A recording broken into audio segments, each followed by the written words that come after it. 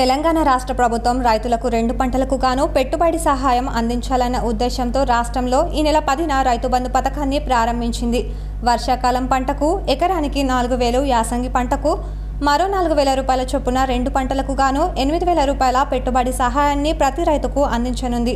రాష్ట్రంలో 58 లక్షల మంది రైతులకు 12,000 కోట్ల రూపాయలను ఈ లెక్క చొప్పున ఖర్చు పెట్టనుంది. నిజామాబాద్ జిల్లాలో 2,34,000 మంది రైతులుండగా 204 కోట్ల 44 లక్షల రూపాయల పెట్టుబడి సహాయం అందించనున్నారు. అలాగే కామారెడ్డి జిల్లాలో 2,45,000 మంది రైతులుండగా 196 కోట్ల పెట్టుబడి సహాయాన్ని అందించనున్నారు. మొదటి రోజు 17,440 మంది రైతులకు పాస్ పుస్తకాలు, చెక్కులను అందించారు. రెండవ రోజు 58 గ్రామాల్లో 23,808 మంది రైతులకు, మూడవ రోజు ఆర్మూర్ నియోజకవర్గంలో 5,062 మంది రైతులకు, మూడవ రోజు ఆర్మూర్ నియోజకవర్గంలో 5,062 మందికి, బాల్కొండలో 5,672 మందికి, బాన్స్వాడలో 4,758 మంది రైతులకు, బోధన్లో 4,568 మందికి, నిజామాబాద్ రూరల్లో 5,473 మంది రైతులకు చెక్కులు, పాస్ పుస్తకాలను పంపిణీ చేశారు.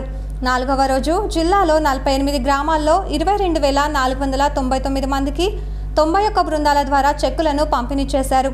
ఐదవ రోజు సోమవారం కూడా 25,000 మంది రైతులకు చెక్కులను పంపిణీ చేశారు. ఇలా రోజురోజుకు జిల్లాలో చెక్కుల పంపిణీ జోరుగా కొనసాగుతుంది.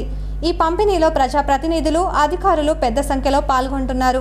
రాష్ట్ర ఉప ముఖ్యమంత్రి మహమూద్ అలీ, రాష్ట్ర వ్యవసాయ శాఖ మంత్రి పోచారం శ్రీనివాస్ రెడ్డి, రాష్ట్ర రైతు సమన్వయ సమితి చైర్మన్ గుత్తా సుఖేందర్, ఎంపీ కవితలు ఆలూరు, తిమ్మాపూర్ గ్రామాల్లో ఆదివారం పర్యటించి రైతులకు చెక్కులను పంపిణీ చేశారు. గ్రామస్తులు ప్రజాప్రతినిధులకు, అధికారులకు డప్పులు, హారతులతో స్వాగతం పలుకుతున్నారు. చెక్కుల పంపిణీతో పండగలా ఏర్పడింది. సెంటు భూమి ఉన్న రైతులకు కూడా పాస్ పుస్తకాలు, చెక్కులు పంపిణీ చేయడంతో గ్రామస్తుల్లో జనమంతా చెక్కుల పంపిణీ ఏర్పాటు చేసిన కేంద్రాలకు ఉదయం నుంచే పెద్ద ఎత్తున చేరుకుంటున్నారు.